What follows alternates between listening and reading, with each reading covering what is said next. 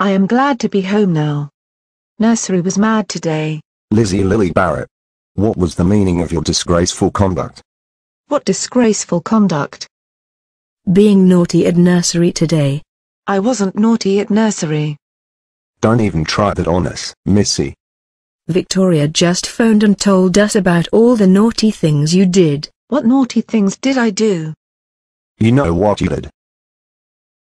Pulling other children's hair, throwing sand everywhere, leaving toys out for people to trip on and hurt themselves, blackmailing the staff into letting you sing a naughty song, swearing at several people outside the nursery through the open window, stealing another child's lunch and telling several fibs. On top of refusing to sit in time out for your behavior.